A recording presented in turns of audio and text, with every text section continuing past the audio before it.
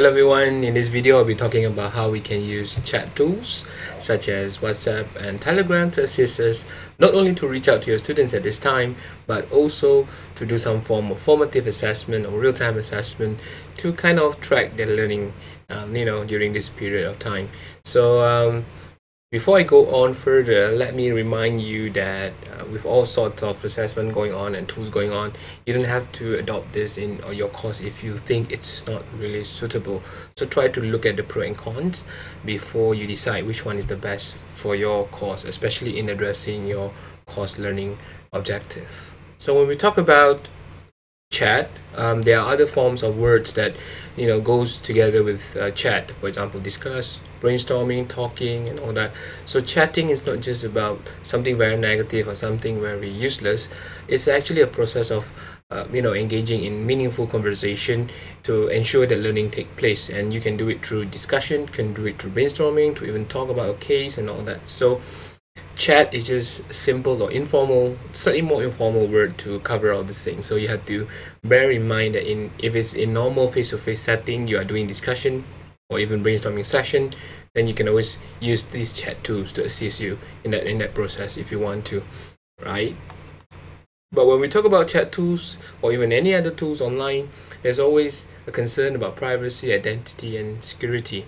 If you're using Zoom, for example, whenever it involves that kind of revelation of identity, like showing your webcam or name and all that, students tend to feel a bit insecure and they might not participate that well. From another point of view, if you talk about chat, the same case, some lecturers may not be comfortable sharing their phone number.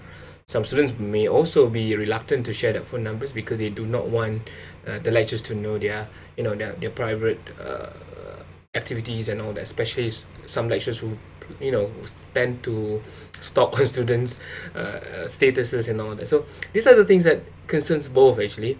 It's not just for lecturers but also for students. So you have to really be clear about this before you decide whether certain tool is suitable. Talking about chat tools, for example, if you let your students know that we're going to use this for teaching and learning purposes, then I think they will be okay. Just that inform them earlier. From your part, if you think that you don't want students to know so much about yourself, your phone number and all that, you might want to decide using some tools that may not require you to reveal your phone number, or maybe get another SIM card like most lecturers did. One SIM card for students and then one SIM card for personal stuff. But anyway, when you talk about privacy, identity, and security, you have to really concern that it's not just about you, but it's also students. So they may not be willing to participate in your WhatsApp and all that if they are not clear about what you plan to do. Okay, these are some of the key consideration that you should take in terms of whether you should use chat tools for real-time assessment or not. Number one is, why do you need to use real-time assessment?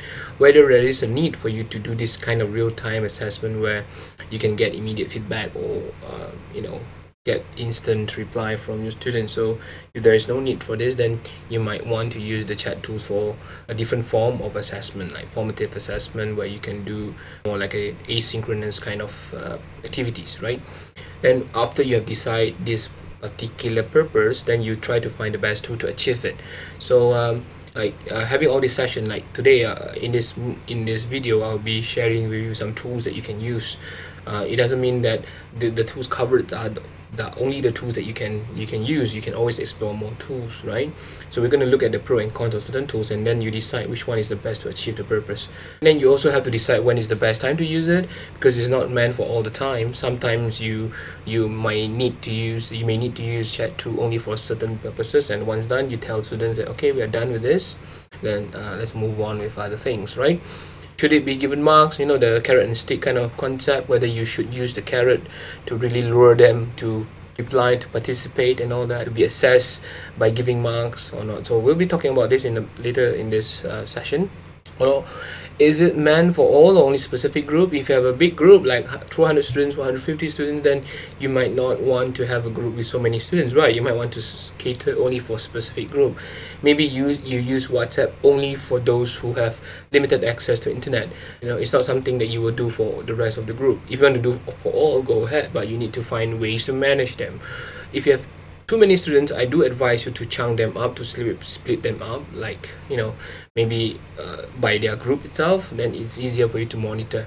You also have to consider whether it solely depend on you to lead it, or you want the student to lead. You know, sometimes in chat it can be out of control, so you might want to have students who also lead their own discussion and then report back to you, or find ways to visualize that kind of discussion. It's not just for you to keep on leading the discussion. They can also discuss and then, you know, report back in a different form, or in a form that is easier for you to assess. The problem is we always see chat as something leisure, something undocumented, but actually there's so many ways to document this discussion going on.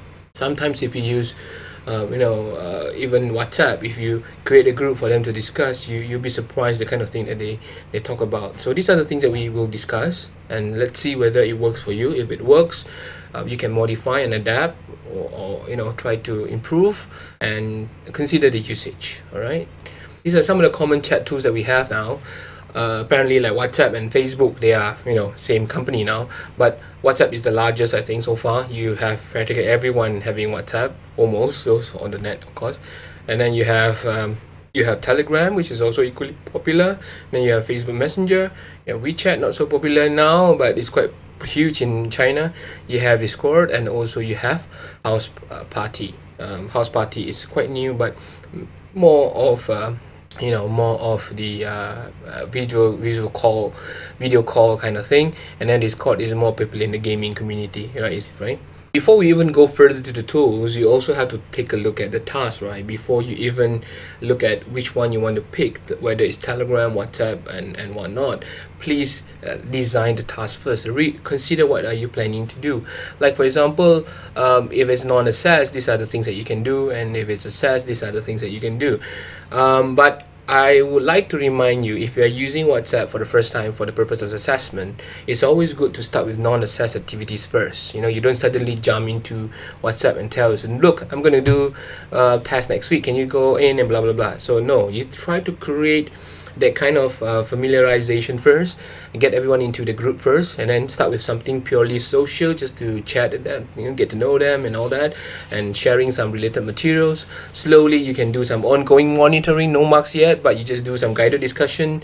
Later on I'll share some example. You can even have quick quiz if you want to, just to test the understanding and give them feedbacks on whatever they have done in the course, or whatever they have completed based on what you ask them to do. It can always be supplementary. All these activities can be supplementary, means they can do something in the learning management system, and then you use WhatsApp to kind of test them, you know, if you want to. But at this time, if you're talking about having WhatsApp as an assessment, then you might want to consider whether it's suitable for it to be a progressive test or achievement test. I personally do not think WhatsApp is suitable for achievement tests, you know, final exam and nowadays, but it's really, really good for progressive tests.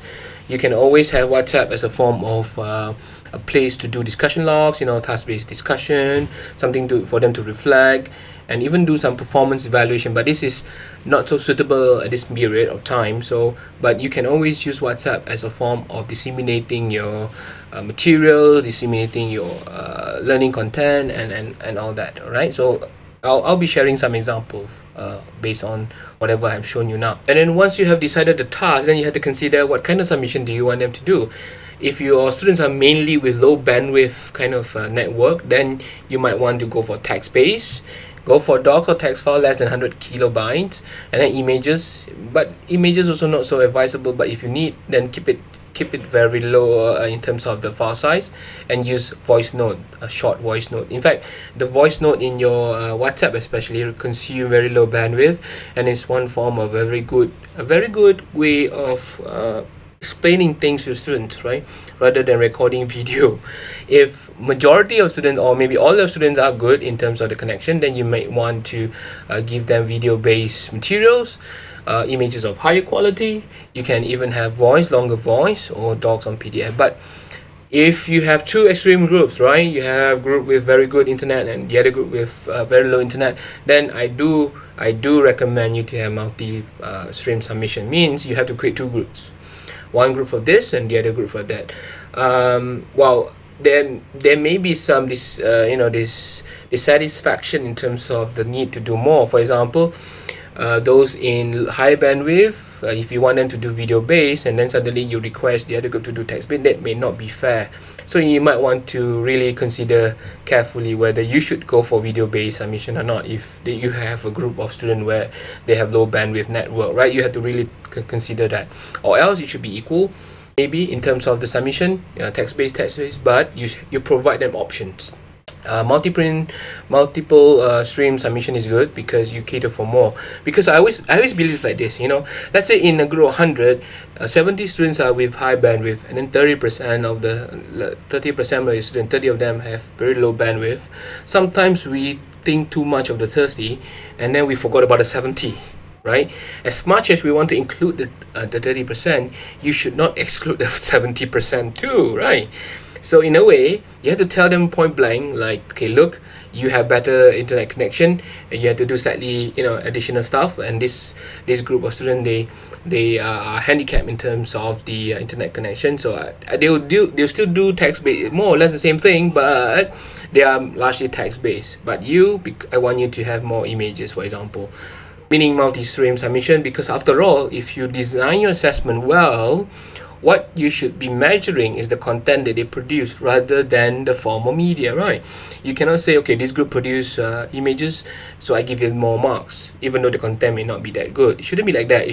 It depends on your rubrics, right? You have to really decide what are you measuring. So if you want to measure skills or content, then it doesn't really matter what kind of media they submit. Just that if you want to test them in terms of the media, then there will be a different case, right?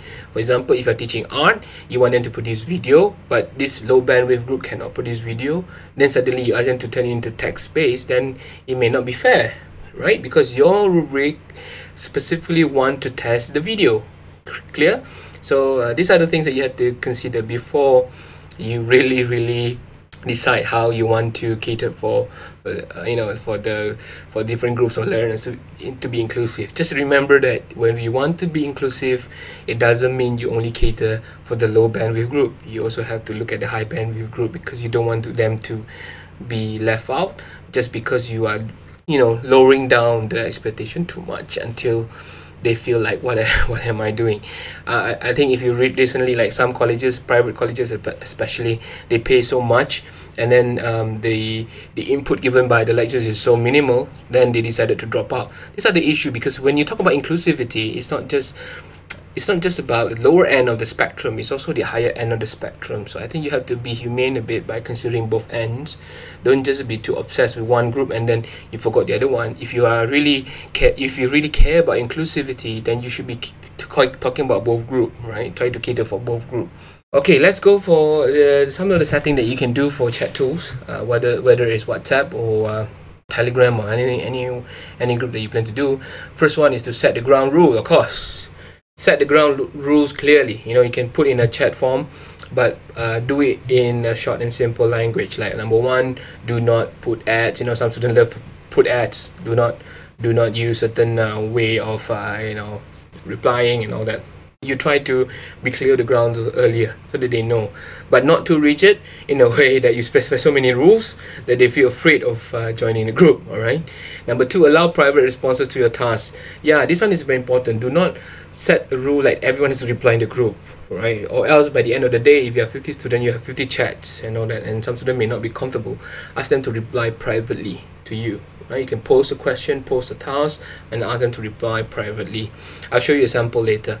And then also remind them about your uptime and downtime. Uptime is like your period of entertaining them during the WhatsApp group or Telegram group, whatever group you have. For example, you set the uptime as maybe 11 and then downtime by 6 p.m. for example. So anything after 6 p.m. you will reply tomorrow morning. So let them be clear about this. So they can still ask you during after the downtime, but you will entertain them after that, right? When you are up, not really like they will get reply immediately. But if it's emergency and just so happen you are reading it, then you can take necessary action if you want to. If it's not, then be clear of your out time and downtime, or else still you get so many chats at night and then you may be feeling overwhelmed. You have to consider about your workload and also commitment as well. So be clear of this. Okay, In fact, number 2 and number 3, you can put it in number 1. Means when you set the ground rules, you can include number 2 and number 3 in your ground rules. This is a sample. For example, if you're talking about tasks, I gave a task using WhatsApp here. If it's okay with slightly good connection, you can put PDF like this.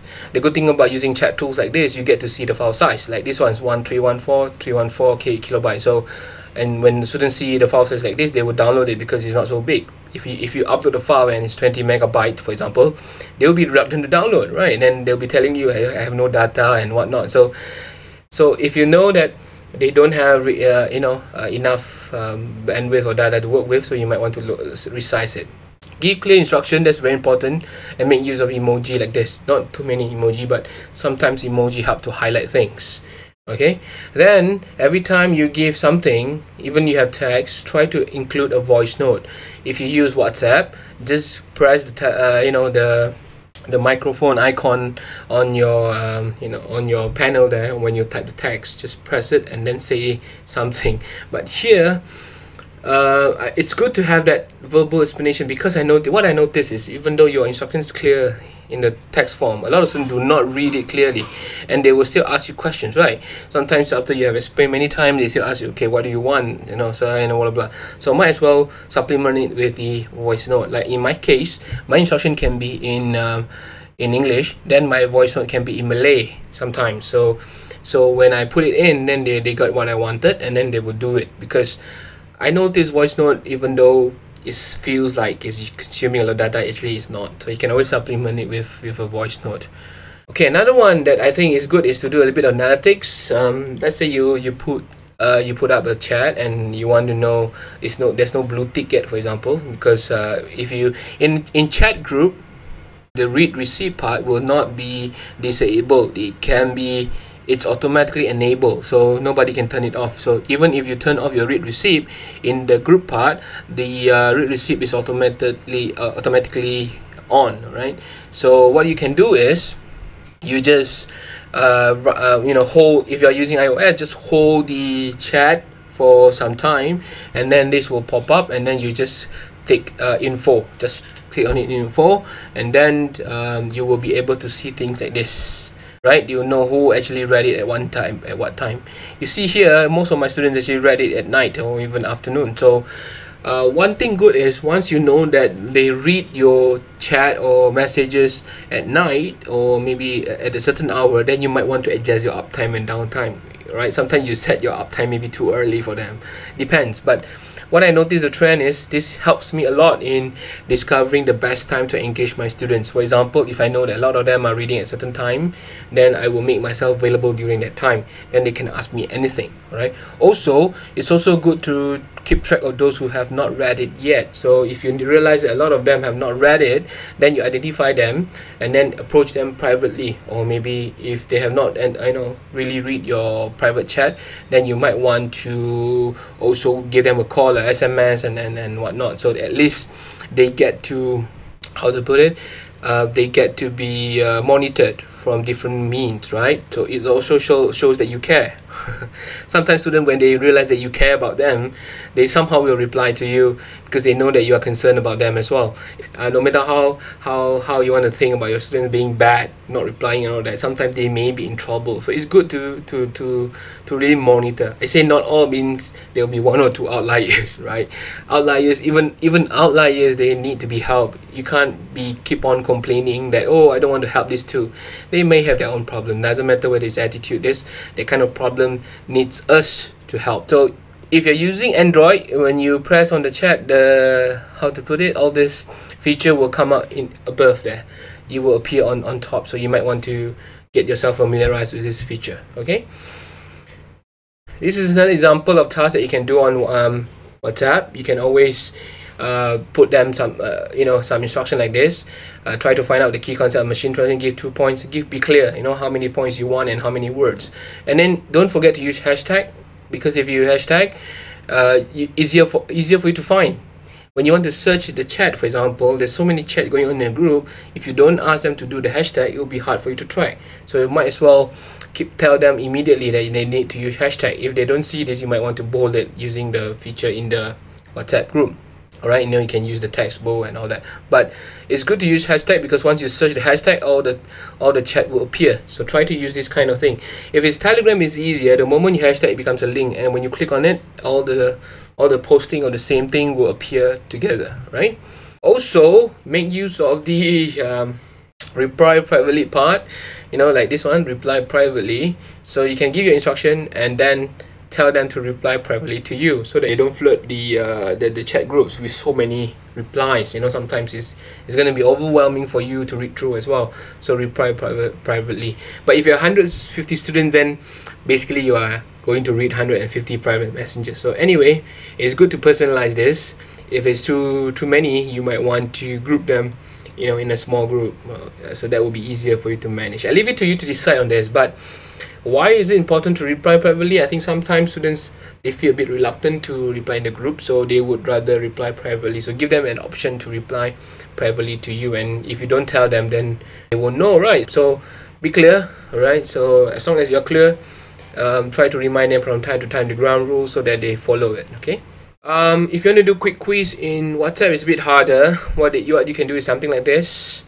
I don't really recommend it, but if you need to, after you have given them a text, for example, you can do quiz like this, 1, 2, and then PM your answers to me. PM means private message. All right, so they can just answer like number 1, number 2, the answer. But again, this is just a quick check. So if you want to use this as a form of summative assessment, it's not really suitable, because there's also a form of cheating. And but if you do it nicely, just to track their progress and ask them to do it, to check their own understanding, it will be better. And it's not sufficient for them to just submit the answer for you and then you just leave it be. So try to give feedback as well. Right? For example, if a lot of students are answering number 2 wrongly, then you might want to do a recap in a group. Look, a lot of you did not answer number 2 correctly. Let's relook at number 2. What went wrong? Maybe you should read back at the text. This is the part which is wrong and all that. So feedback actually is good in chat. If your feedback is not meaningful, then it doesn't help the learning process. And I know that a lot of lecturers or educators who spend time using WhatsApp to teach, like my case, I've been using for so many years, since I don't know 2012, I think, and all this. It's really hard for you to reply to every single one. So sometimes it's good to really group all the feedback and put it in a group if majority are doing it. If not, then try to entertain the person individually. Try not to attack students in a group. They don't like it, because once you do it once or twice, they'll be reluctant to reply in the group anymore. And some lecturers who like to point out the mistakes of the students in the group. So it's just not a good practice. The same thing that we won't do in face-to-face anyway, right? So when it comes to online chat, try to do the same thing. Okay.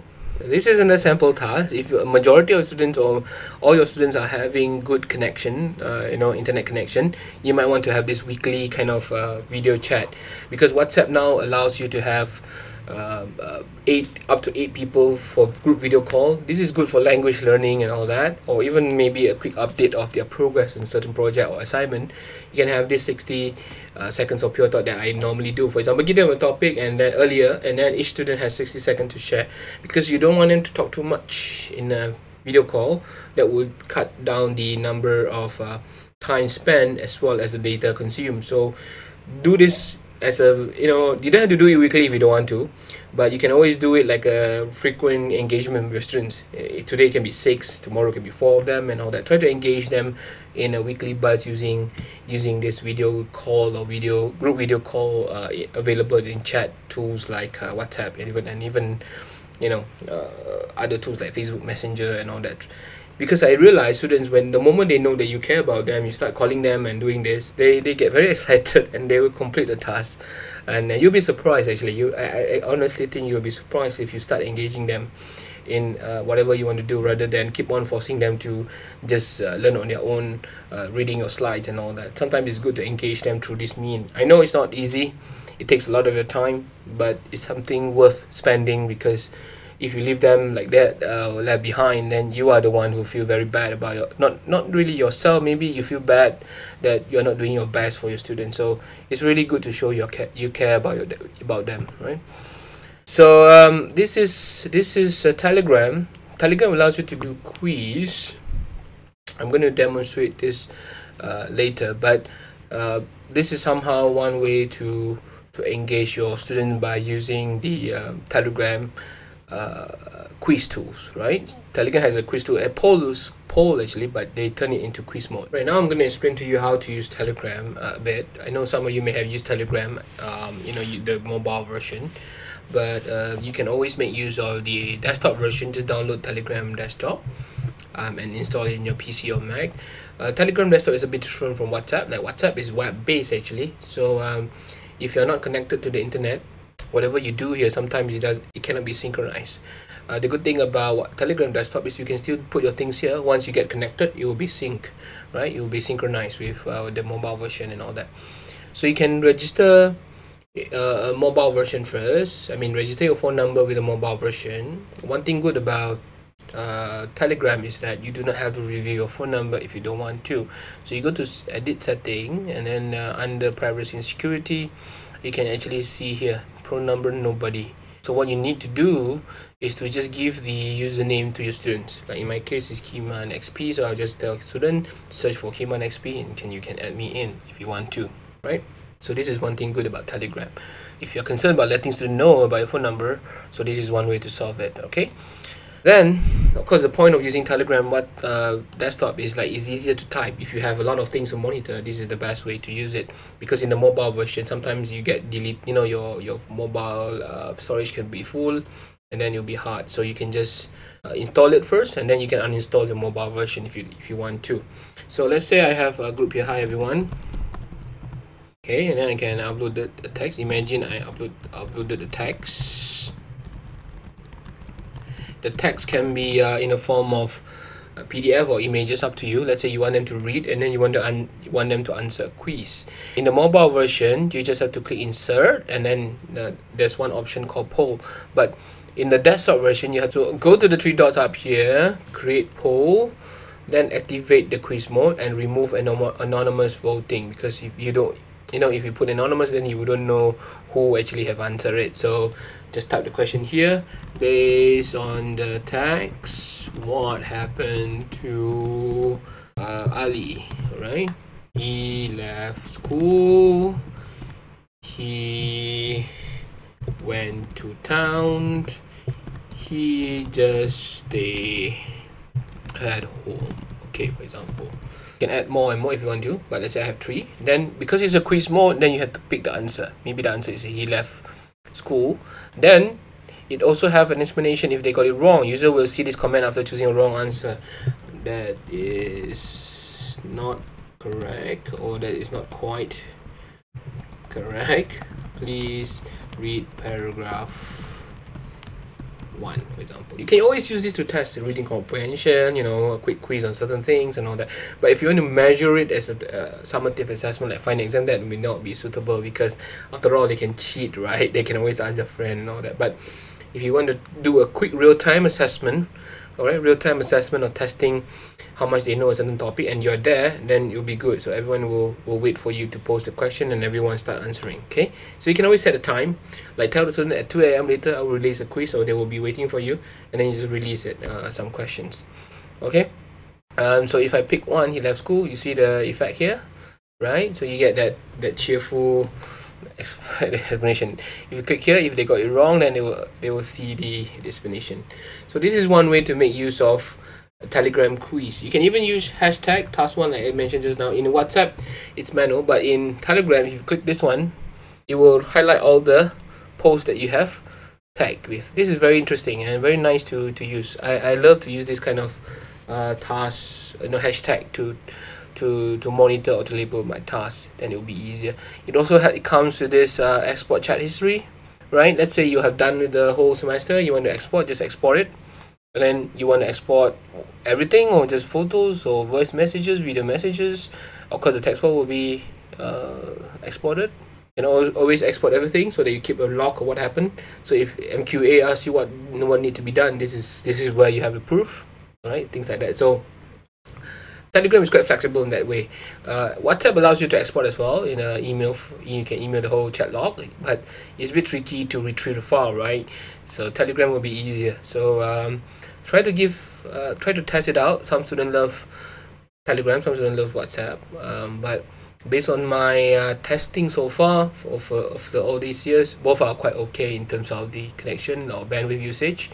It doesn't consume a lot of bandwidth, and the good thing about Telegram is you can just post something when the internet is available. It'll be shared. If you don't want to use WhatsApp, Telegram, and all that, you can always make use of the chat tools in Eleap. In Eleap, we have chat tools, not so interactive, but you can always specify the time, then student can come in and then they can chat with you. Or if you don't want them to chat with you, you can create the chat for students and they can come in and do the chat so that everything is visualized or verbalized in the form of text, and then you can save the chat session for your whatever you want to do. If you want to access them, then you can access them through the chat log, right? The log of the chat activities.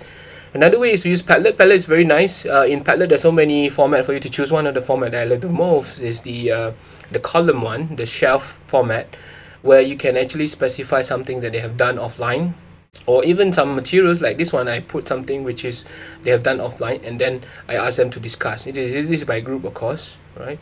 Sometimes when you discuss without verbalizing, you don't know what happened, so it's good for them to write it down, right? So Padlet is one way to engage this, and I know you can always give topics up there, right? Different topics, you need 1, you need 2, and then they can start talking about it, right? Padlet also have back channel format where it's something like a chat, but it's not really suitable for group discussion because it's like one-liner kind of thing, so not really suitable for group kind of log. So what happened is you can let them discuss, and then all this platform like Padlet and whatnot, whatever they put here will be the platform for you to gather the chat log. And then if you want to give marks for that, then you can give. If you don't want, then it's okay, just let them discuss. It's a platform for them to talk about some issues or some topics, and for you to see whether they are on the right track. Okay, so this is Discord. Not so popular among lecturers, but some kind of another tool for you to use if you want to engage your students in group. You can, because it's like Telegram, you can create groups and then they can join, and then any topic or interest you can share. It's quite similar to Telegram, but this is more popular among the gamers. So the younger ones, like students in pre-U, they love this because they're so into gaming, right? So you ask your learners, right? Because you know them better. Breaks, whatever tools you want to use, WhatsApp, Telegram, whatever it is, it still goes back to your rubric. What are you measuring actually? Are you measuring what matters? If you are measuring activities in terms of participation, like the sample here, then you can use a preset of rubrics. If you are not sure about which rubric to use, you can always search, or you can ask the experts. We have so many experts in assessment in UNIMAS, or even you can always ask those from other universities. If you're talking about discussion alone, you can have a rubrics like this. So let's say I carried out a discussion in the WhatsApp group. I can always save the whole WhatsApp chat log, right? Keep it as my document, and then I use a rubric to measure it. So if I create different groups, I can always measure them using my rubric, whether it's in terms of topic relevance, or substantive justification and all that, or even timeliness, whether the way they explain things. If I talk about language, I can talk about the cooperation, the turn taking, and all that. So it really depends on what you want to put in your rubrics, and from that rubric you decide how do you want to keep all those chat and discussion going on. So the good thing about having all this chat is everything is verbalized in terms of text format, or even voice, or even video. These are the things that we can keep. If you do it in class, if you have 5 students sitting and then you can't really record them, you don't know what's happening, right? They may be talking about something else. But if you have a group where everything is verbalized, right, and documented, it actually gives a better way of measuring, right? It gives you better resource to rely on in giving them the marks, or giving them the points if you want to give marks lah. If you do not want to give marks, then it's okay, right? So these are the video tutorials that you can refer to. I have a few if you want to learn more about WhatsApp and also Telegram. You can also follow Professor Abdul Karim alias from USM, because he shared a few tips on how to use WhatsApp and Telegram for low bandwidth usage. I think that's all from me. If you have further questions, you can ask me. If you need help, let me know. I'll be more than happy to assist you. Just try it, do it, and then let me know whether it works for you. But if it doesn't work out well for you, don't be disappointed. I think we are in a period where in a situation which is unprecedented, and we are all exploring, we are all learning. So don't be too harsh on yourself that everything doesn't seem to work well.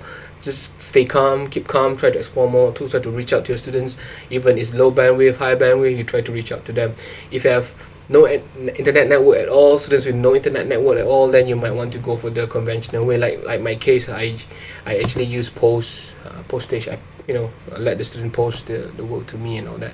These are the things that we have to do at this moment. Unfortunately, it's not comfortable, but something that we need to explore together, and we cannot work alone actually. If you need help, let me know. And I think that's all from my sharing. Thank you very much for listening. I know it's been tough on some of you to do this kind of transition to online learning, but I do hope that you stay strong and don't be too bogged down by the negativity around us. Try to keep yourself excited about what lies ahead, and let's do this together. Thank you very much.